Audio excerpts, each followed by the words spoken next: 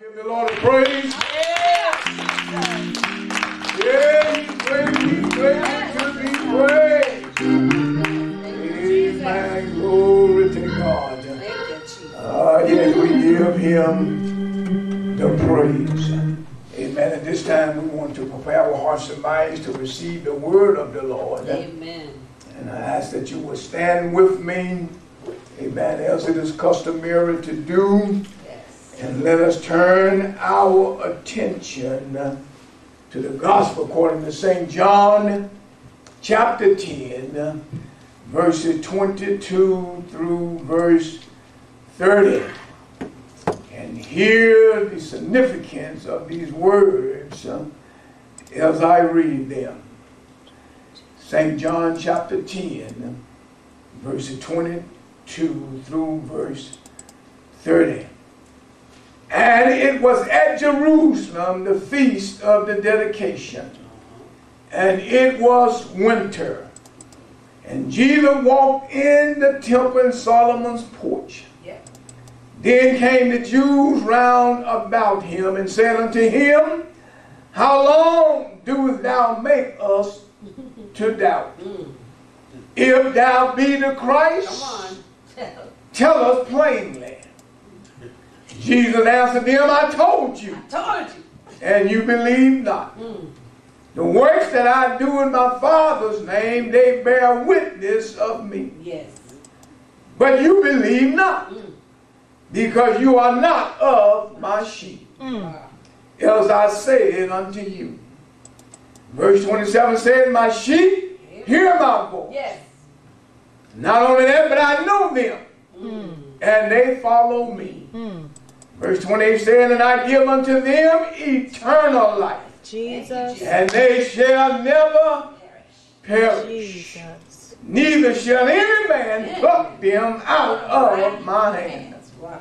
My Father, which gave them me, is greater than all, my God. And no man is able to pluck them out of my Father's hand. Verse 30 says, I and my Father are one. Lord God, bless your word today, Lord God. Yes, Jesus. Lord God, bless the hearer, Lord God. Lord God, most of all, the doer of your word. Amen. Open up our hearts, our minds, and our understanding, that we may hear and receive your word gladly, Lord God, so that all that we say and do will glorify you in every way. Yes. In Jesus' name we pray. Amen and amen. You may have your seats. I would like to use for a subject briefly today, whose sheep are you? Whose sheep are you? Come on. I want you to know that the Lord is my shepherd. Yes. Whose sheep are you? We find in our text today another division among the Jews concerning Jesus, and whether or not he is the Christ or simply God himself. Right. Verse 19 then speaks openly about previous divisions. It said there was a division therefore again among the Jews. Amen. Glory to God. Dissension. Amen. As we were teaching in Bible class this morning, there was division among them.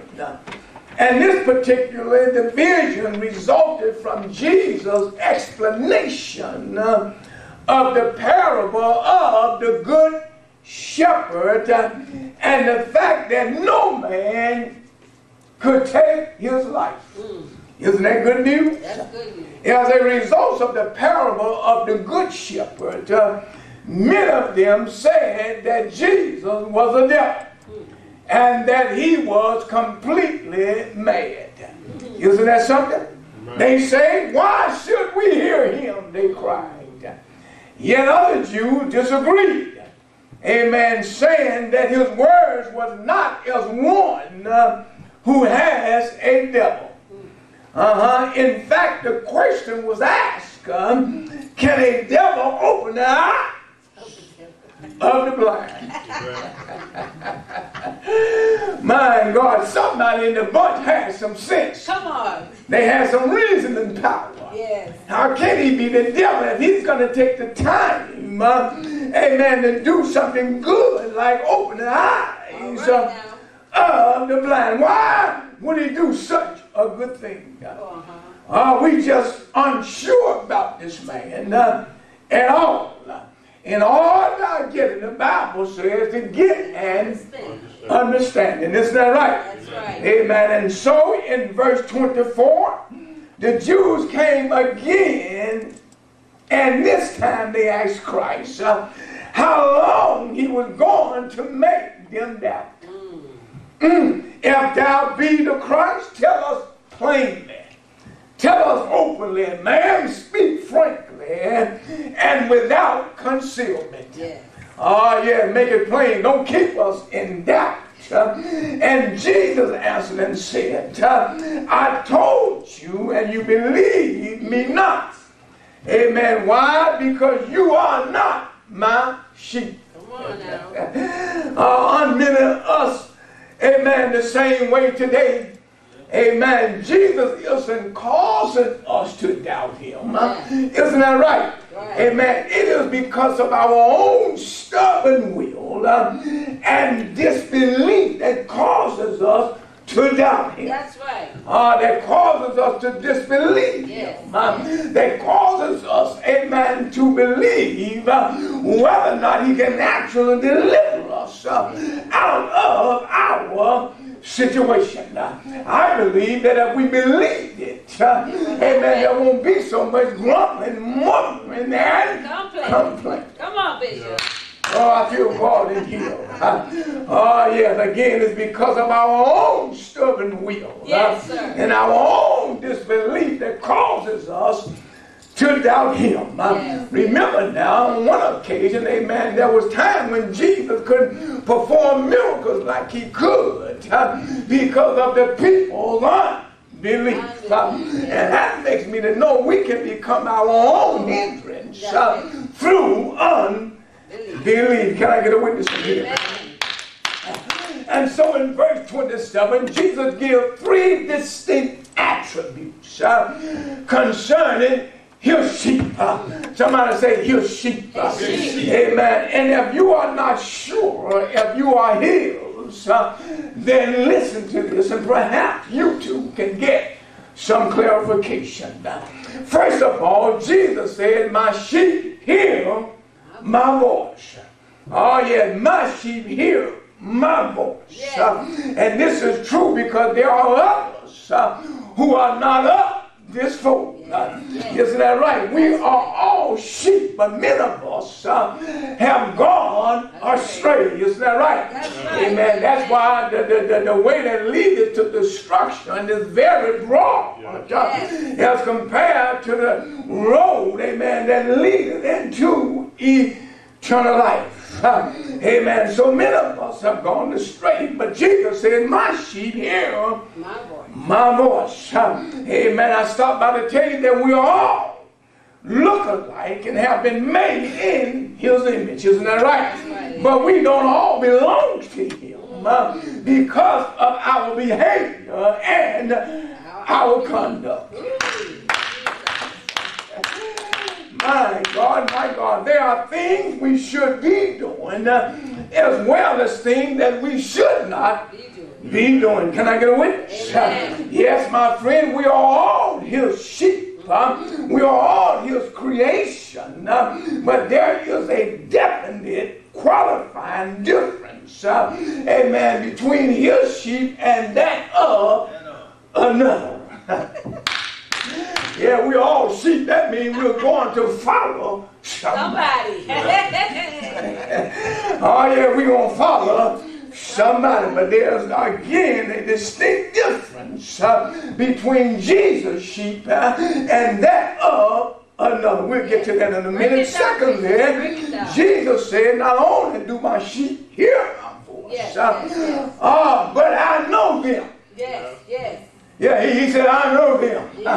Ain't no sense in getting confused. Jesus said, I know you if you are mine. Amen. So this is vitally important because Jesus comes for his saints. When he comes for his saints, although we all may look alike in human form, amen, only those whom he knows will be caught up to meet him. Come on now. Can I get a witness? Amen. Yes, somebody is going to be left behind because they were not following Jesus. Can I get a witness in here? Amen. Those of us who have been sealed unto the day of redemption, according to Ephesians chapter 4 and verse 30. Can I make it live for you? Glory to God.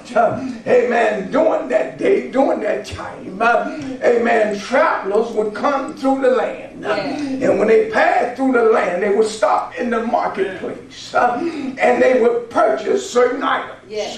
And when they purchased those items, because it was not convenient for them to carry the item with them, they would leave their seal upon their purchase. And so during their return, they will stop and claim it and be on their way. Can you see Jesus in this? He left heaven's throne and came to earth. And he made a purchase of you and I. And then he set his seal upon us, which is the Holy Ghost. And then he left. He left because he's coming back again. And when he comes back again, he's looking for the seal. My God, I feel God in here. He's looking for the seal of the Holy Ghost. When he comes back to pick up those who are his. I'm talking about the rapture now. When he comes to pick up something, amen, he's looking for the seal. And if the seal is not there, my God, we don't belong to him. And how dare him to take that which belongs to another. He's coming back for his own. Can I get a witness? Oh yeah, my friend. We who have been sealed unto the day of redemption. When he comes, the Bible said there'll be two, amen, at the water fountain. There'll be two in the bed, two, amen, glory to God, riding in the car. Amen, two at the picnic. Amen, I stop by to tell you, I don't care. Amen. It doesn't matter how we are populated. Amen. When he comes, whether we're 20 in a bunch or 10 in a bunch. Amen. It just doesn't matter. Amen. Whether we're few or many. Why? Because Jesus knows his own. Can I get a witness? Oh, bless his name. And thirdly, Jesus knows his own because he says, not only do they hear my voice, amen, not only do I know them, amen, but they follow me. My God, they follow me. And so this then is the unquestionable qualifying difference. Because another they will not follow. Can I get a witness in here? They will not do the devil's bidding. That's right. Amen. Glory to God. When that booger sit on your shoulder and whisper in your ear. Oh my God, you'll slap him off and say, get thee behind me, Satan. My God, I'm one of his. I ain't got time for your shenanigans. My God, I ain't got time to follow you. You a liar, the truth is not in you. In fact, you're the father of lies. So I can't do your bidding. Oh my God, I can't lend my flesh to you. Oh my God, I don't know who I'm preaching to. Amen. Those of you in here out there, amen, on the internet, I just can't live and give over my mind and my emotions to you. I got to remain free and unhindered. My God, I got to be able to follow my God, Lord, have mercy, Jesus. Amen. They will not do the devil's business. No. Amen. I don't have the time to give an analogy of the sheep. Amen. But I can tell you this, that they trust their shepherd. Isn't that right? And they will not follow another. Good God Almighty. That's why we are called sheep. Because we're going to follow somebody. Isn't that right? Amen. Even in real life. A sheep knows his shepherd. He can come and call him out by name. And another they will not follow him. My God, my God. And so it is with Christ Jesus. If we are his sheep, we will hear his voice. And when he calls, because he knows us, we will follow him. Anybody know what I'm talking about? My God, and by doing so, Jesus says in verse 28 that I give them eternal life, and they shall never perish. Isn't that right? You know, when you got eternal life, you can't die. Isn't that right? Oh, yeah, death and hell is the second death. But when you're with Christ Jesus, you live forever. Isn't that right? He goes on to say in verse 28, neither shall any man take by force or pluck them out of my hand. Don't you know that if you want to stay, you can stay? My God, if you want to jump ship, you can jump ship. But if you want to stay, ain't nobody going to take you away. Can I get a witness in here? And so then we must ask ourselves, how do we secure this position in Christ Jesus so that no man would be able to pluck us out of his hand? How is it maintained? What are the requirements? Amen. And can we meet those requirements? Well, I stopped by to tell you, my friend, that we certainly can. Can I get a witness in here? We can meet those requirements if we want to. My God, but keep in mind, amen, we are free moral agents. God gave us of our own free will. I can imagine why. Because why would he want robots? My God, he wants folks, amen, who can praise him freely. He wants folks who can offer thanksgiving freely. He wants folks who would be grateful for all that he's done. My God, my God. Oh, my friend, let me tell you this and get out your hair. Amen. There are three things that we must do and continue in to receive eternal life. Can I share them with you? And I'll be at your hair. Amen. First of all, we must believe. Yes, sir. Come on. Oh, yes. Oh, yeah, we must believe. But I got news for you. This implies complete and continual obedience. Then we'll start on Monday, stop on Tuesday, and see if you can trip up on it on Wednesday before church service, and then fall out Thursday, Friday, and Saturday, and hope you can get back up in here right come Sunday morning. It requires complete and continual obedience. Am I right about it? And so this is why we are admonished to mark or mimic the mature man. Isn't that right? The Bible said perfect man, but I don't want to scare you because the Greek says the mature man. Isn't that right? My God, because some of us use the excuses. Ain't nobody perfect. Amen. When it comes to wealth, the dictionary, we're not. Amen. And God knows we're still developing. But at some point, we got to be a mature person. We got to be able to say no to sin. We got to be able to say, no, that's not right. My God, we got to be able to say you're going down the wrong road. You should be coming down this road. Can I get a witness? And so when you see the mature man, the Bible said mimic him and mark him. Isn't that right? Oh, my God, things that we think we can't do where righteousness is concerned. The Bible said mimic the ones who are doing it. The right thing, yes. My God, my God.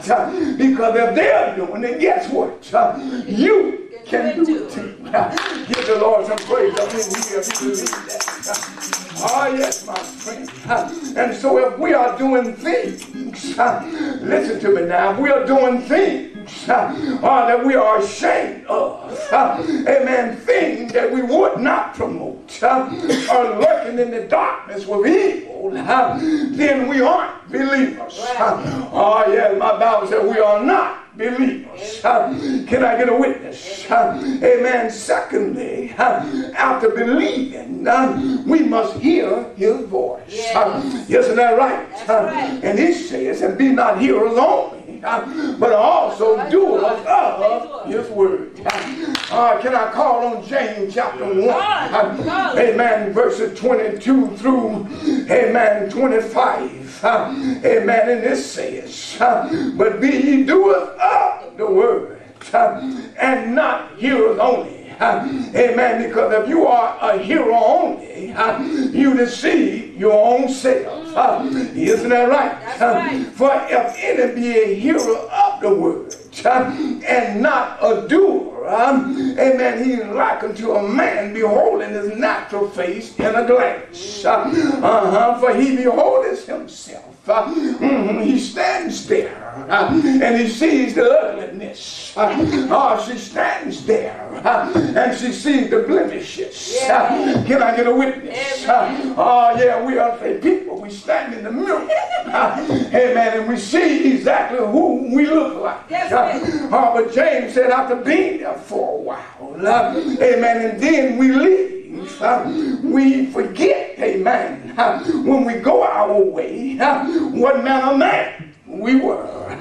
Can I get a witness? But he said, whoso looketh into. In other words, the Greek says to be curious about. Yes, it means to stoop under and take a better look. You got to be curious about the word of God, because it is our mirror. Isn't it right? And when we look in the word of God, we're looking to see our blemishes. We're looking to see our ugliness. We're looking to see that hair out of place. Can I get a witness up in here? We're looking to see if our eyelashes are like they ought to be. Can I get a witness in here?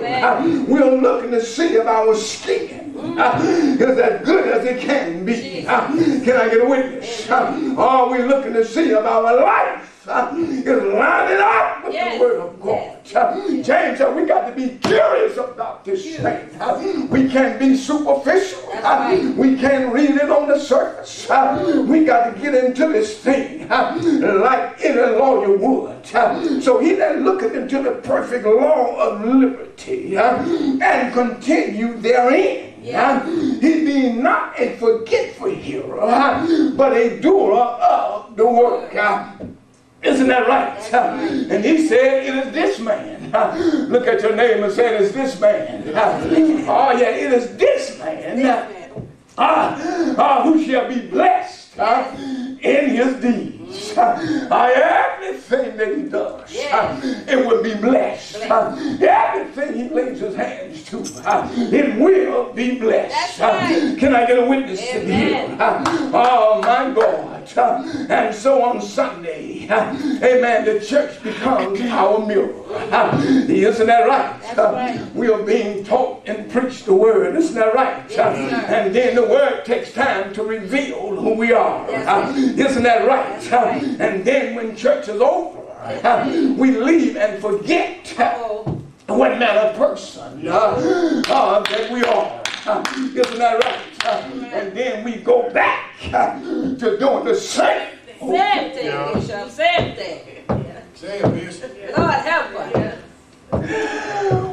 I don't understand it. My God, my God. It's just like you saying, I'm going to get up Sunday morning and I'm going to go to church to see who I look like. My God, my God. But when church over, are. When I turn my back to the mirror, I'm going to forget who I was. And I'm going to go back to doing what I was doing. And people wonder why they're not blessed. People wonder why they're not liberated. They wonder why they are oppressed. This is the perfect law of liberty. If anything can make you free, it is the word of God. For the Bible says, you shall know the truth, and the truth shall make you. My God. God, my God. Oh, yes. We forget. We soon forget what manner of person we are. Amen. And thirdly, before I get out of here, amen, after believing and hearing his voice, the Bible says we must follow Christ. Isn't that right? Not only at the beginning of our Christian walk, but we got to follow him daily and throughout life. Isn't that right? Job did it. And what was Job's results? The Bible said God built a hedge up around him. My God. Because Job ensured evil. Wouldn't have anything to do with unrighteousness. In fact, he extended himself to the point that when he did make sacrifices, he would think about his children. And just in case they messed up somewhere down the road, he would make a sacrifice just for them. My God. Are you willing to make a sacrifice? Not only for yourself, but for your children. But Job was not right man. And so the devil realized and spoke the truth to God. And said, you done built a hedge up around him. I can't touch him. I can't get my hands on him. Whose sheep are you? My God. And so it is with our lives. So much so that in verse 29 of St. John, amen, it said that God is greater than all. Isn't that right? Greater than all united forces of men. He's greater than all fallen angels. He's greater than all demons and all enemies. Can I get a witness? And he can and will keep you if you want to be kept. That's the key right there, my friend. If you want to be kept, God will keep you. Isn't that right? No demon out of hell can snatch you out of the hands of God. Oh, my God. No evil dealings of man can block you out of his hands. Can I get a witness? Oh, yes. Our lives have to be here with Christ and God. My God, not only will they pluck them out of Jesus' hand, he said they can't even pluck them out of my Father's hand. Isn't that right? And if we live for him, no man is able to pluck us out of his hand. Why? Because our life is hid with God in Christ. Come on, give him some praise. Come on, give him some praise. Those are victory words. Those are words of victory. My God. Our life is hid with God in Christ. My God, that's why I don't worry. That's why I don't sweat. That's why I'm not anxious. That's why I'm not easily shaken. I'm not easily disturbed. Because I know God is my helper. My God. All I got to do, elder, is keep looking to the hills from whence cometh my help. My help coming from the Lord who made heaven and earth. Oh, my God, I feel a praise in here. Amen. Glory to God.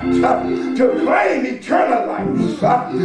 When we do not follow Jesus, it's like these Jews claiming to know God and have eternal life. Oh, my God, Jesus declared, such was not true, nor can it be. Amen. So I admonish you today, let your behavior, let your conduct, let your deportment amen, answer the question itself. Whose sheep are you? My God, my God. Every day awakening. Every day you get up. Every day you see the breaking of a new day. Amen. You should declare that the Lord is your shepherd. And another you will not follow. My God, the Lord is my shepherd. You got to declare it when you wake up. Oh yeah, when you see the breaking of a new day, you got to declare it. The Lord is my shepherd. And another I will not follow. Stand to your feet. Praise God. Praise God. My God, my God. Father, Lord God, in the name of Jesus. Lord God, we love you. We appreciate you. Yes. Lord God, we thank you for your word. Thank you, Lord. We thank you for your word, Lord. Yes. Help us to realize without a doubt that you are our shepherd. Yes, Lord. And that we should not and we will not follow another. Because as we follow you, Lord God, we realize we will have eternal life. Yes. In the name of Jesus. In the name of Jesus. Those who are watching and listening, if they are not saved, trouble them right now. Jesus. Trouble them, Lord God. Right now, Lord. Show them the path that they have been traveling. Yes. Show them that it's not your path. Lord God, turn them around. In the name of Jesus. Cause them to cry out, what must I do to be saved? Yes. Lord, save them. Save them, Lord. And cleanse them. Yes. And fill them with your Holy Spirit. And then use them. In the name of Jesus. Those who know you, God. Perhaps they have strayed. Perhaps they have been teetering.